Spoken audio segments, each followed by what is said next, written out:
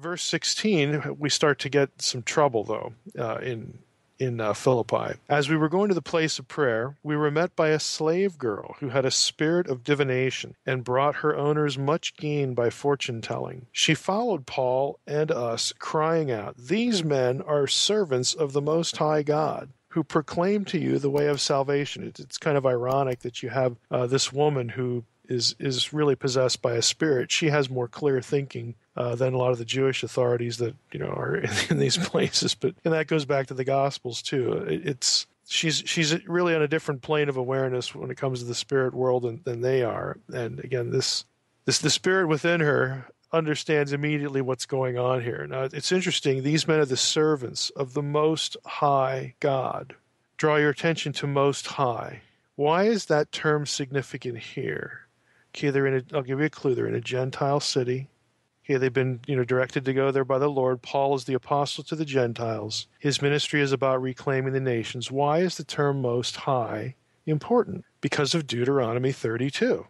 Deuteronomy 32:8. When the Most High divided up the nations, he divided them up according to the number of the sons of God. Okay, but Israel is Yahweh's portion. Jacob is his inheritance. It's this terminology, again, Most High, doesn't occur that often in the New Testament. And typically when it does, this is an Old Testament title for the God of Israel, Most High. It's a statement of authority and superiority. And again, if we take the whole Old Testament in consideration, uniqueness of Yahweh of Israel. He is, like no other, and no other are like him.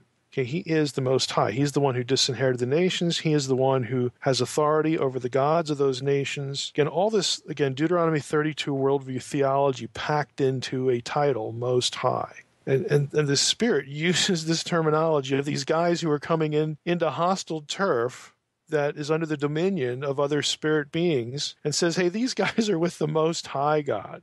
Again, it's a clear declaration of really what, just in one sentence, what's actually going on. Because they are there to displace and to disrupt, to displace, to reclaim, again, this whole cosmic geographical mindset.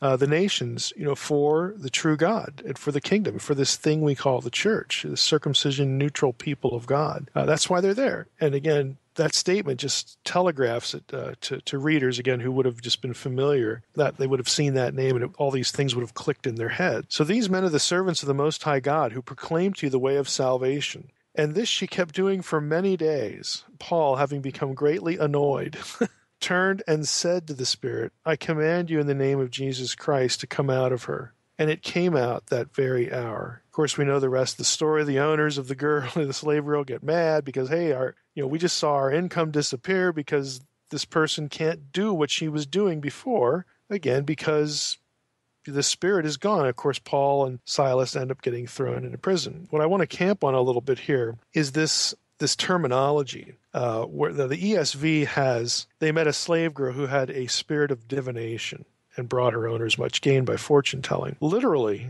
the Greek text has a girl having a python spirit, or a python as spirit. Okay, the Greek is pneuma pythona. Now this sounds really weird because we associate the term python with a big snake. Well, python is a reference, again, in the ancient world to a deity figure, to a specific divinity, and specifically one that had oracular power.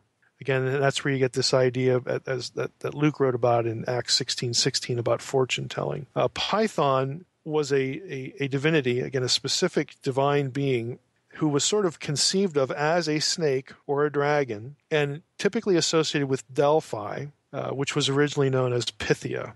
So again, that's actually where the terminology has a more direct association there. But again, think of Delphi. What do you think of? The Delphic Oracle? Okay, the Delphic Oracle wasn't the only oracle associated with Delphi or that region, but you get this specific terminology that, again, people who were reading this in Greek, reading their New Testament back in the ancient world, they would have known right away. Pneuma Pythona is one of these. entities, one of these divine beings, again, this spirit of divination. Now, in Greek mythology, this spirit was defeated and slain by Apollo. Again, it was, again, well known. This wasn't sort of a peripheral character. This was sort of a significant entity. Priestesses at Delphi, for instance, were called Puthii. Again, they were sort of servants under Python, this Python spirit of divination, specifically associated with women. Again, not surprisingly, here we have a slave girl who is possessed, again, under the influence of the spirit of divination, the spirit of Python, as Luke describes in Acts. Now, some scholars think, and there's actually a division of opinion here, some scholars think that what's going on here is ventriloquism, because there are ancient texts that associate the term, the Python spirit, with ventriloquism.